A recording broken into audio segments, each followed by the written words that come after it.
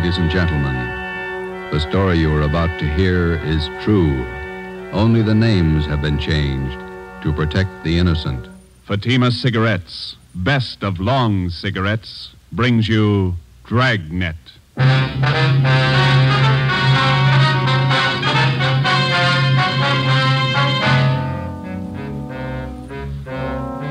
You're a detective sergeant.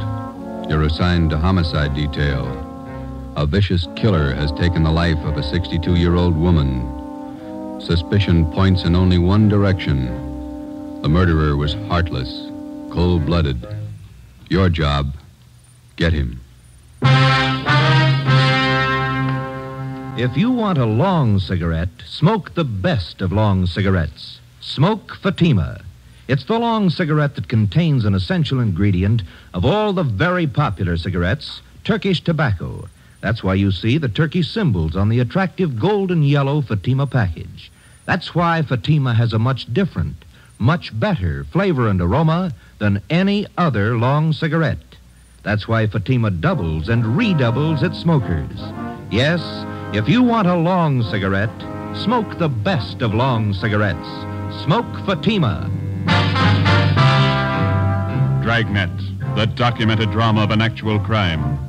For the next 30 minutes, in cooperation with the Los Angeles Police Department, you will travel step by step on the side of the law through an actual case from official police files. From beginning to end, from crime to punishment, Dragnet is the story of your police force in action. It was Saturday, November 5th. It was foggy in Los Angeles. We were working the day watch out of homicide. My partner's Ben Romero. The boss is Ed Backstrand, chief of detectives. My name's Friday. It was 3:35 p.m. when I got to room 42. Homicide.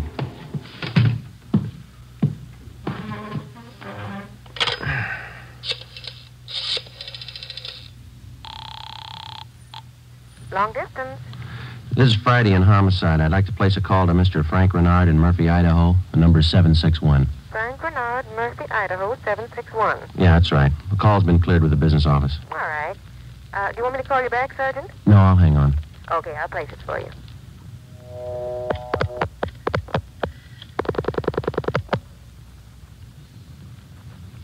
Long distance? Long distance, Mr. Frank Rinard, Murphy, Idaho. Murphy, 761. Thank you. New Haven, Connecticut. Your number, please? Charge the call to Madison, 7961. Thank you. The time and charges when the call's completed, operator. Rate, operator? You ready to put a man out? Yes, Murphy, Idaho, routing and person rate.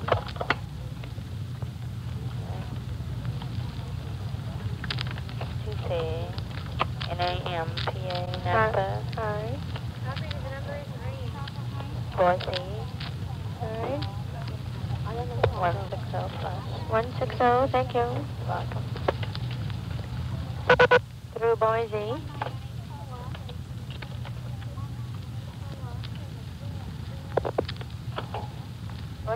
I'm calling Napa.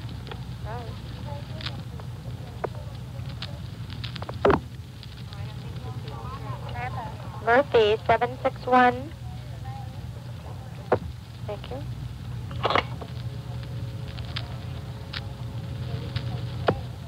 Keep ringing, 761. They're ringing the number, Sergeant. Okay, thanks.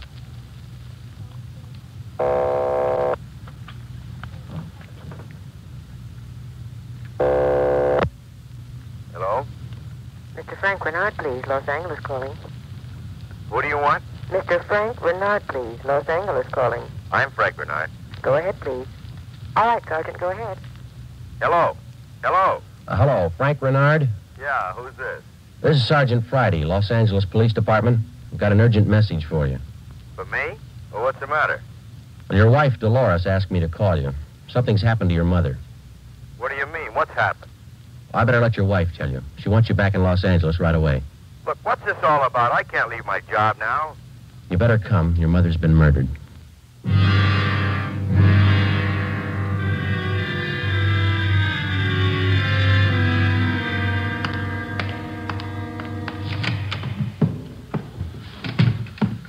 talked to the skipper, Joe. He's on his way in. That's good. Did you call my husband? Did you? He's flying down from Idaho tonight. Be here in the morning. You tell him about me? The trouble I'm in? I told him his mother was murdered. That's all I told him, Mrs. Rinard. What am I going to say to Frank? He always sided in with his mother. He'll never believe me. What can I tell him? Jory can give you more trouble than your husband can. What you going to tell them? Are you stupid or something? How many times do I have to say it? I didn't kill her. I didn't kill her. It's a small room, Ms. Rinard. We can hear you.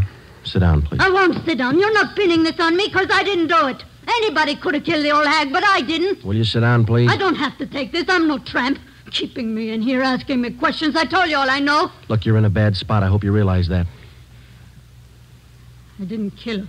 Ms. Rinard, how long have you and your mother-in-law been living together in the house on Chavez Road? Since Frank took the job up in Idaho. About 6 months.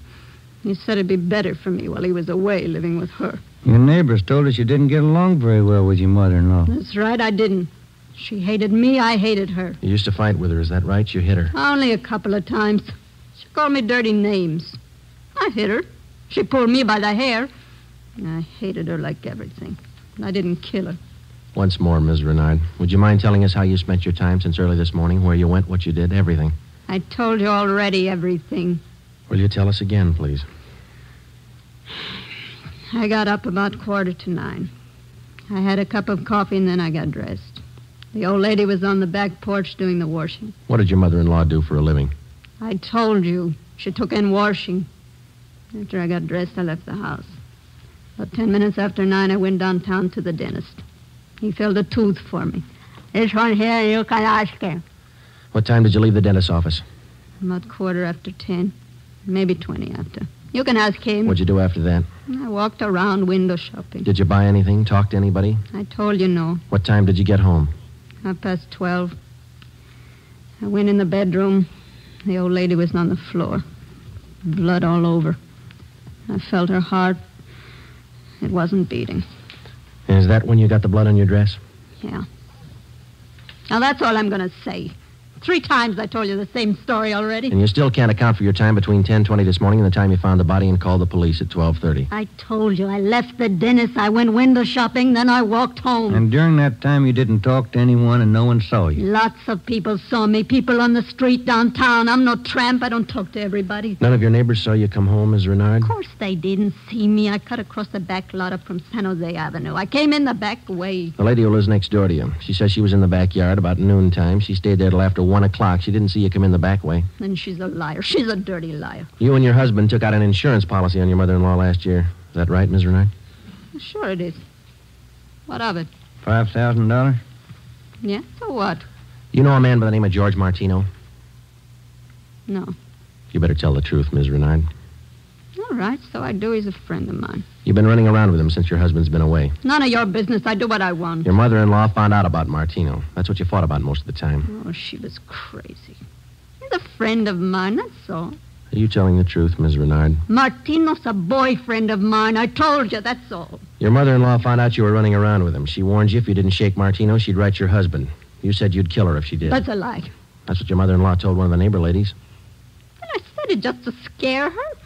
One night I was drinking. We had a fight. She was yapping at me all night. I said it just to scare her. But she wrote the letter anyway. And that's what she said. But I didn't kill her. You had the time, the motive, and the opportunity. It wasn't me. I didn't kill her. Interrogation room, Friday. This is Brennan, Joe. Yeah, Bill. Where are you? Santa Monica. Picked up George Martino.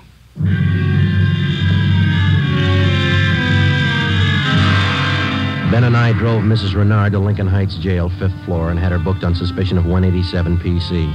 When we checked back in at the office, Brennan and Wiseman, the other 2 men on the case with Ben and I, were questioning George Martino in the interrogation room. Ben and I stood by. Martino admitted only 2 things. He had been running around with Mrs. Rinard since her husband left town, and he had heard Mrs. Rinard express a desire to do away with her mother-in-law. After the questioning of Martino, Sergeant Brennan, Ben and I met with Chief Ed Backstrand. It was 5:15 p.m. You got everything but the murder weapon, huh? That and Mrs. Renard's confession. She ought to come through, huh, Joe? I don't know. She's scared, but she's still got a smart mouth. What about Martino, Brennan?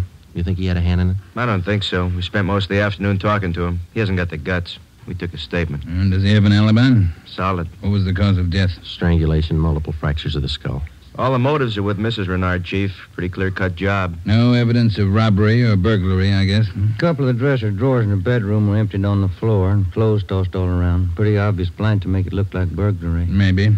We found 3 $1 bills in plain sight. They were on the floor near the body. If a burglar went through the stuff, he wouldn't have missed that money. It shouldn't be too much trouble tying it up. Shouldn't be, Skipper. Friday and Romero, you follow the case through. Just a minute. Hello, Backstrand. Yeah? What? All right, I'll send him over. Lee Jones. Just finished checking the evidence at the crime lab. Yeah? He thinks Mrs. Renard's innocent.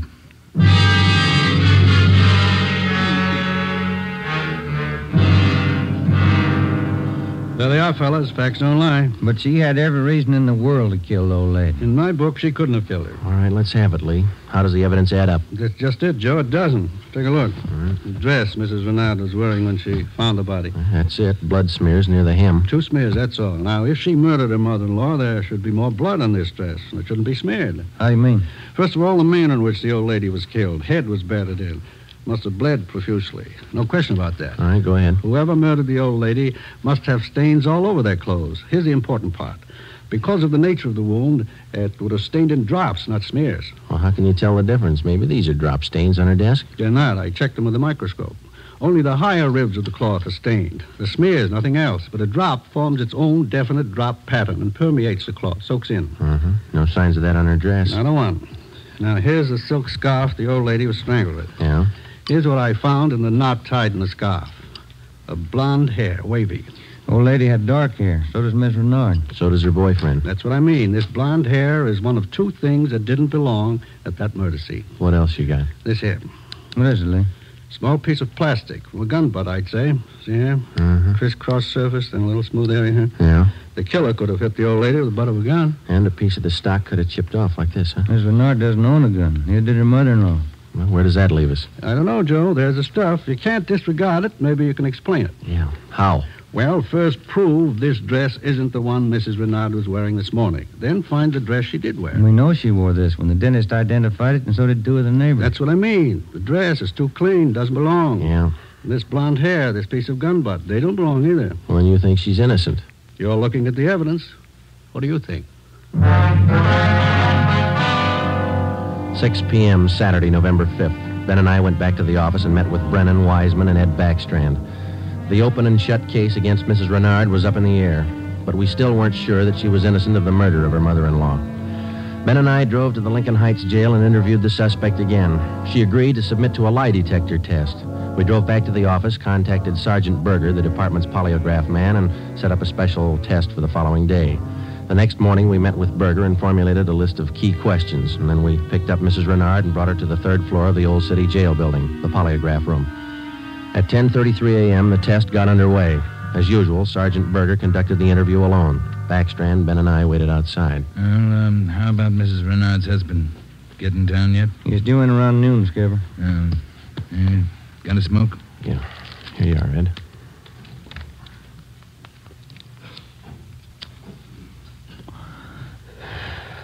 Yeah, thanks. Time is it now? 11:25. Here's Berger now.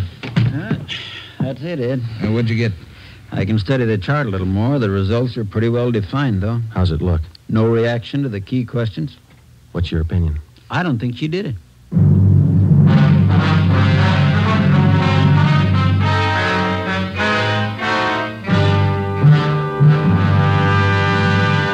You are listening to Dragnet, authentic stories of your police force in action. And in leading magazines this week, you'll see this authentic story. Headline: Fatima's sensational growth sets a record for long cigarettes. Then you'll read the actual reasons smokers give for changing to Fatima. Fatima is different. It's mild and has a wonderful flavor.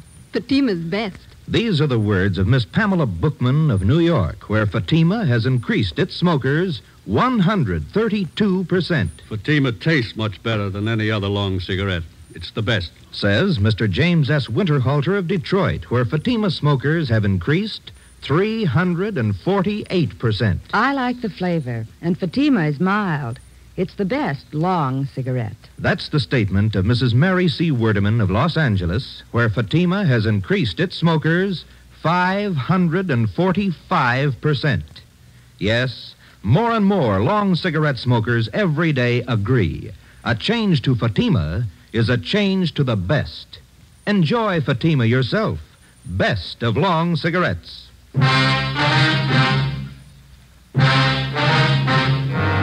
8 a.m., Monday, November 7th. Mrs. Rinard was released from custody. We questioned her husband, Frank Rinard, briefly. He could tell us nothing more than we already knew. Brennan and Wiseman were called back on the case, and together the four of us started over again from the beginning. We had a dead body, 2 pieces of physical evidence to work with, no idea how to fit them together, and no suspects. We went back to the Chavez Road neighborhood where the murdered woman lived and started pushing doorbells. We canvassed the neighborhood for 3 days, and we uncovered one slim lead. He was selling magazines, officer. Went door to door, right up the street here. Young fellow. Could you describe the man for us, please? Nothing to talk about. Pasty face, pimply complexion, blonde hair. 5:30 p.m. Wednesday, November the 9th. Ben and I met with Brennan and Wiseman in Ed Backstrand's office to compare notes. Together, we had more than a dozen reports of the magazine salesman's presence in the neighborhood just prior to the murder of Mrs. Renard's mother-in-law. The various descriptions of the man which we obtained from the people in the neighborhood tallied closely. About 6 feet, 170 pounds, pimply complexion, blonde hair, fast talker. About 25 years old. As far as we know, Skipper, he was the only stranger in the neighborhood last Saturday morning. Only one that people remember, anyway. How close did you trace him to the Rinard house? You got your list there, Brennan? Yeah. There you are. Thanks. Let's see. Well, he picked up his tracks down on Floresta Street, sold a couple of descriptions there, then he headed up Landers Avenue onto Chavez Road. Yeah. The Renards live at 2280 Chavez Road. That salesman talked to the woman at 2274 Chavez. That's 3 doors away from the Renards. When was he seen there? Let me see. Where is that, Brennan? Oh, on the 15-7 sheet, Joe. Didn't have enough room on the report. Oh, yeah, here it is. Mrs. John Rico, 2274 Chavez. The guy was there about 11:45 Saturday morning. Well, that puts him in the running. First time he ever showed in that neighborhood? First time, Skipper. Fresh kid, not a very good salesman. Here's the name of the company he's working for, the Harrison News Distributors. You check with them? No, they're closed for the night. We'll call them the first thing tomorrow. Good. Here's something else for you. I had a call from Frank Rinard this afternoon. What'd he have to say? Seems in the excitement just after the murder, Mrs. Rinard overlooked a couple of things. What's that? Well, they're missing a yellow table model radio. It was in the bedroom where the old lady was killed. Yeah, well, that ties in with a robbery motive, huh? Yeah, they're missing a ring, too. Belonged to Mrs. Rinard. Topaz ring. Supposed to be worth a little money. But she didn't notice it was gone until today. That's right. You got the serial number on the radio? Yeah, right here. Okay, let's see. Yeah, Brennan, here we are. It's an Emerson model 511 180,000 277609. A lot of small radios in town. There's only one with that serial number on it. Track it down. A complete description of the Topaz ring and the serial numbers and description of the yellow table model radio were sent to the pawn shop detail. The information was then placed on the stolen property list and relayed to every pawn shop operator in the city. The next morning, Ben and I interviewed the manager of the Harrison News Distributing Company. There, the suspect had given his name as Sam Bricker. We checked out his home address. Turned out to be a gas station in North Hollywood. We took the suspect's job application blank with a specimen of his handwriting, and then we drove back to the office. Sam Bricker. We were unable to get a make on the name from the Record Bureau. We checked the cards on every known criminal who was cataloged in the oddity file as having a pimply complexion. None of them matched. That night, we got out an APB and a radiogram. The suspect's trail led from one salesman's job to the next. On his last job, he gave his name as Albert Berry. His address is 1430 Palo Alto Drive. That was in the Echo Lake District. Ben and I drove out to check it. 1428, 1430. There it is, Joe.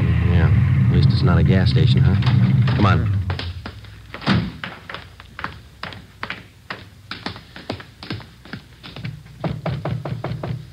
Tiresome, huh? Yeah, I could stand a change. Yes, what is it? We're looking for an Albert Berry, ma'am. Does he live here? Mr. Berry, I'm sorry. He and his wife moved 4 days ago.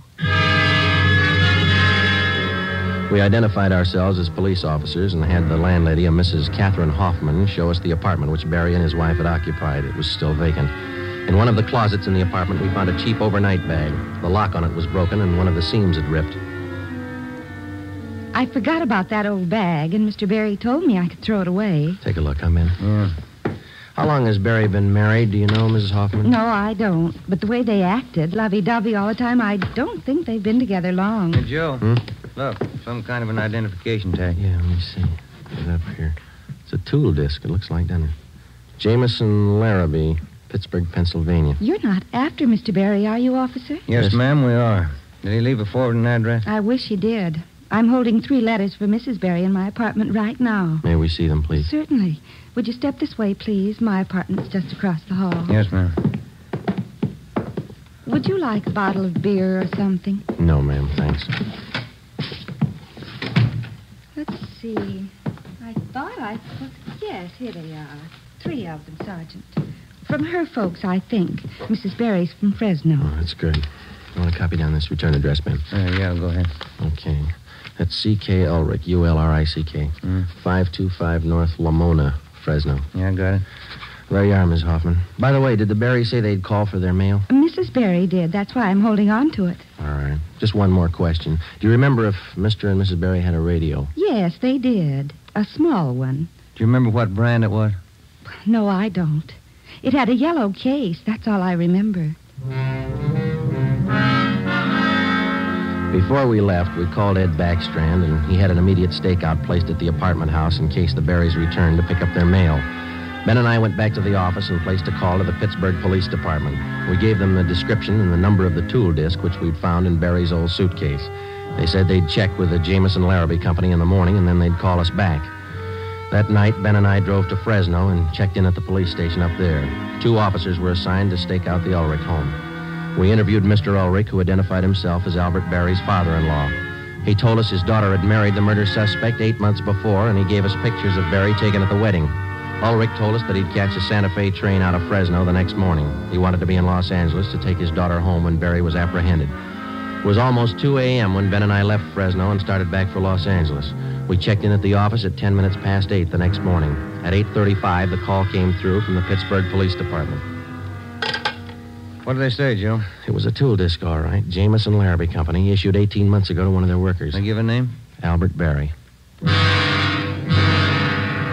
11 a.m. Monday, December the 5th. 1 month to the day since the 62-year-old woman had been beaten to death. The pictures of Barry and his wife, which had been taken at their wedding, were printed up in wholesale lots and distributed to all points. Mr. Ulrich, Barry's father-in-law, arrived in town and got himself a hotel room. We waited.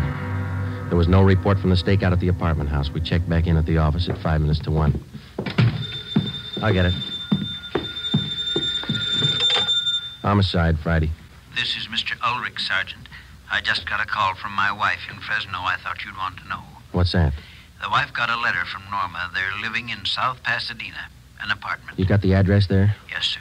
That's what the wife called about. It's 134 Norway Terrace. When was the letter mailed, do you know? Wife said it was postmarked December 3rd, day before yesterday. Get your coat on, Ulrich. We'll be right over. Ben and I picked up Mr. Ulrich at his hotel and drove to the South Pasadena address. Barry and his wife had the apartment on the top floor. Neither of them were at home. The landlord let us in with a pass key.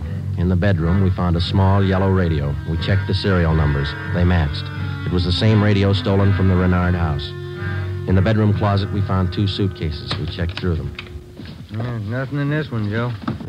Here we are. Look at these. What are they, Sergeant? Pair of plastic gun butts. Let's see, Joe. One of them's been chipped, see? Sergeant, somebody coming up the stairs. All right, let's get in the living room. Be quiet.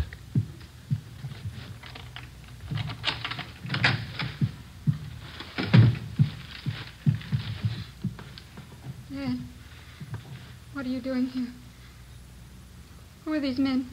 Police, Norma. They want Albert. He killed a woman. Dad. It's all right, Norma. It'll be all right. Did you know your husband killed a woman, Miss Barry? He just told me last Saturday. We've been running away for a month now. Moving all the time. I wanted to know why. So he told me. He said I was in it as much as he was. And I'm tired of running.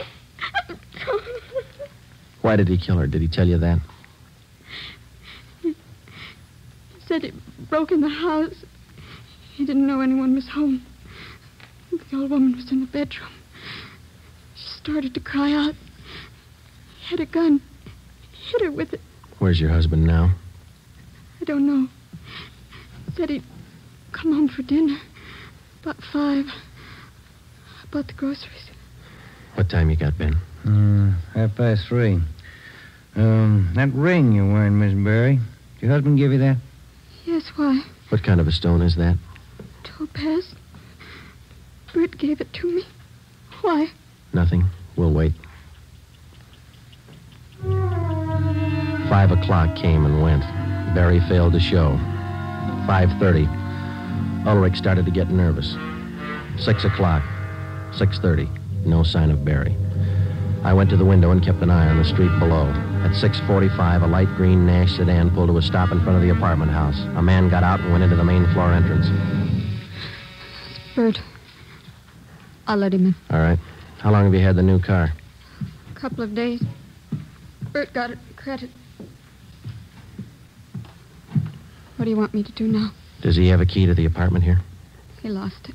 Okay, when he rings, let him in. Just act natural. Ben? Yeah, Joe? You cover me. I'll get the cuffs on him. Right.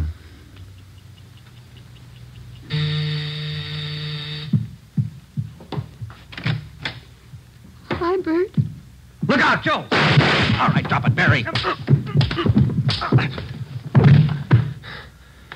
Okay, Ben. Yeah, he's fast with a gun. Nice looking, isn't he, Sarge? You'd never think he'd kill anybody. Come on, let's take him in. I love him. I still love him. But you're a cop. You wouldn't understand. That's right. I wouldn't understand. I'm a cop.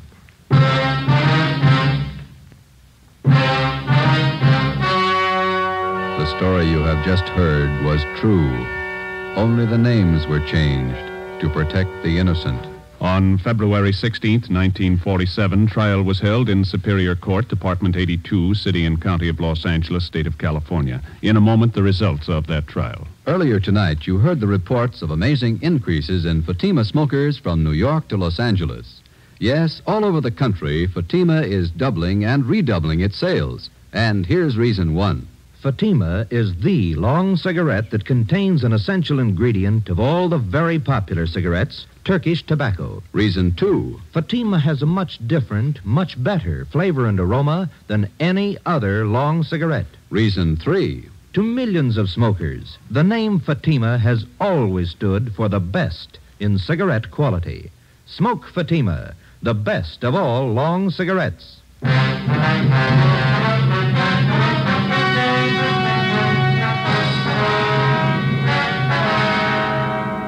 Albert Ralph Berry was tried and convicted of murder in the first degree. His wife, Norma Berry, was found innocent of the charge that she harbored a criminal. She was returned home with her father. Berry was executed in the lethal gas chamber at the state penitentiary. You have just heard Dragnet, a new series of authentic cases from official files. Technical advice for Dragnet comes from the Office of Acting Chief of Police W.A. Wharton, Los Angeles Police Department. Tonight's program is dedicated to Private Hubert W. Estes of the District of Columbia Metropolitan Police Department, who on the night of May 16th, 1947, gave his life so that yours might be more secure.